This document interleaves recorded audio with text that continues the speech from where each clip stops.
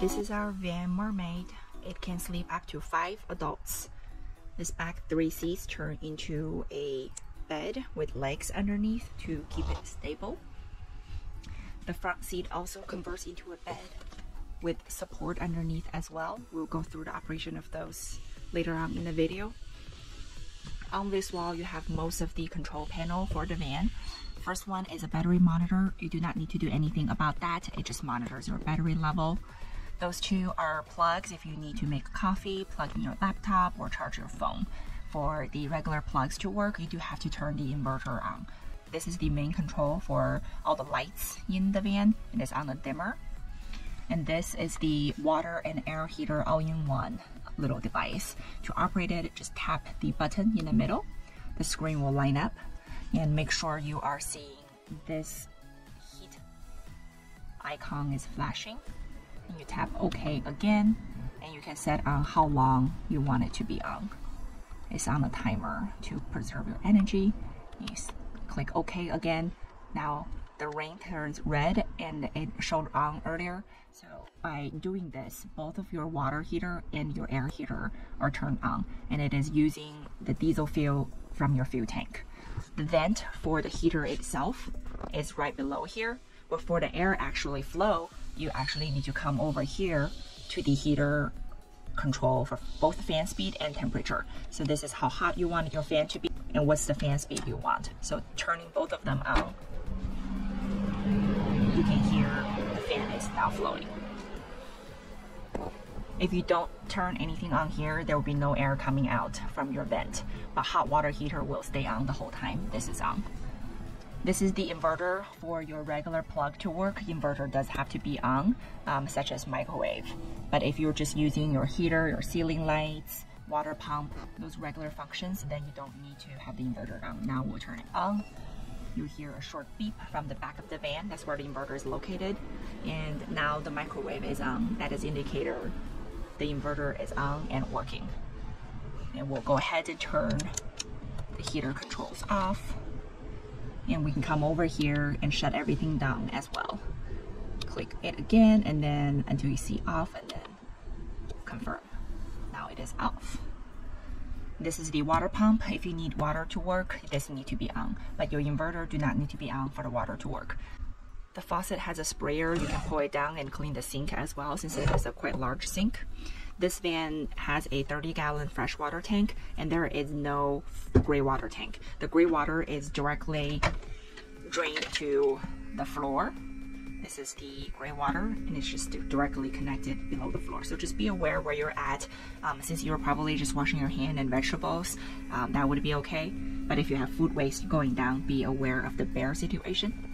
This is where the propane is located. Your cooktop will be using the propane, which we'll go through here in a bit. There's one button here that's for cooktop control. The cooktop is right here. To use it, it is on a double safety. So right now the cooktop control is not on, and even if the propane tank is on, you cannot make it work. So for it to work, you have to turn on the cooktop control to see a light. Make sure your propane is on, and you can let S go and then spark. Now you have your cooktop on. To close this lid, there's an instruction on here as well. You need to lift it up a little bit and then close it. If you're just closing it, it will not close for a safety feature.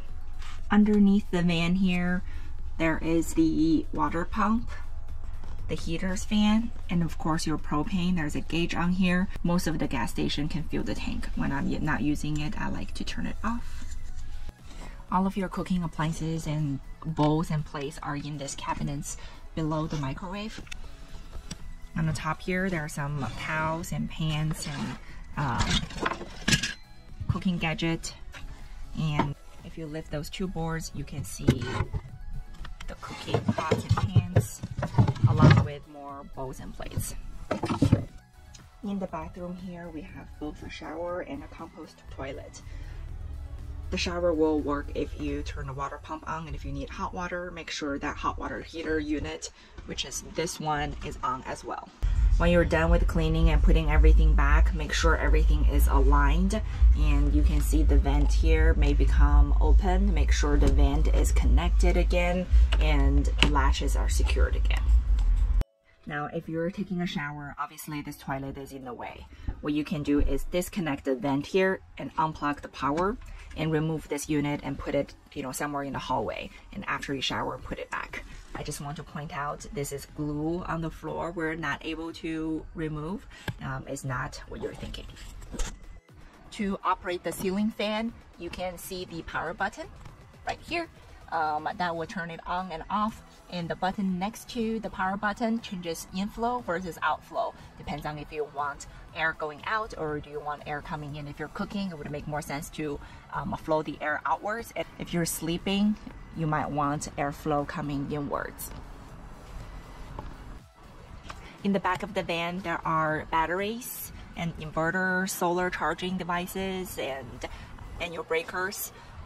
There isn't an exterior plug to this van on the outside, and this is the one that will directly charge the battery. If you're at a campground that has shore power, you can pull this out and charge your battery from here as well. But it does have solar panel and DC alternator charger, so chances are you do have enough battery, unless you're not moving at all or it's really cloudy. To fill the water tank, it is also very simple. The hoses are up top. To fill it, you just need to uncap this part and then put in the garden hose, and you'll be able to get water. There is not a water gauge on here, but you can see where the water level is at. This is where the fridge is located. When you rent it, there will be a tray sliding out. We are adding that in the next couple days. Here is where we keep the table leg. It is very simple. Just plug into the hole here. Make sure it's stable. And the tabletop is right next to the seat.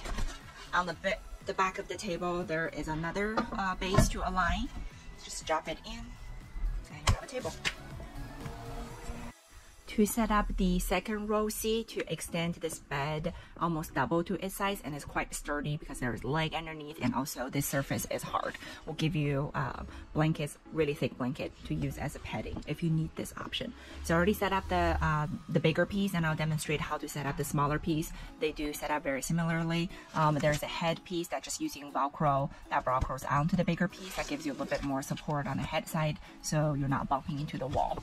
So when we give it to you, it will come with flat packing like this. This is the second piece of this.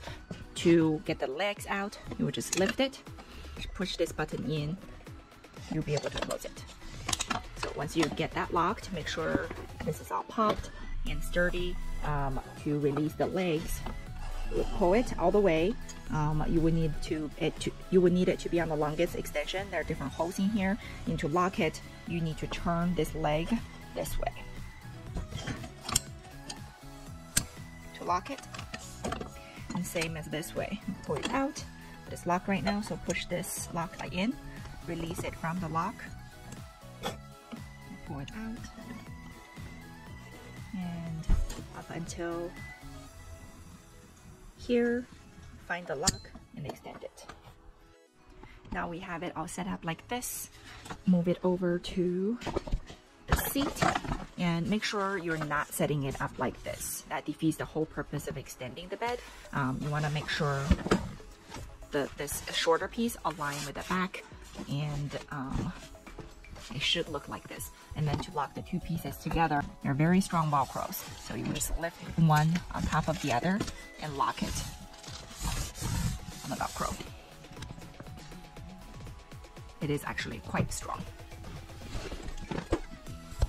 We can stand 2 adults on here, no problem. But it is very hard, so we'll give you a blanket as padding. To set up the front seat bedding, there are 2 pieces to it. There's a block to fill the gap between the 2 seats, and then there is this big folding bed on top of the seat.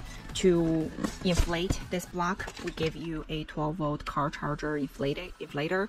Just need to plug this into the cigarette charger, and you'll be able to inflate it using this machine instead of blowing it out. The cigarette charger is located for you to use the inflator.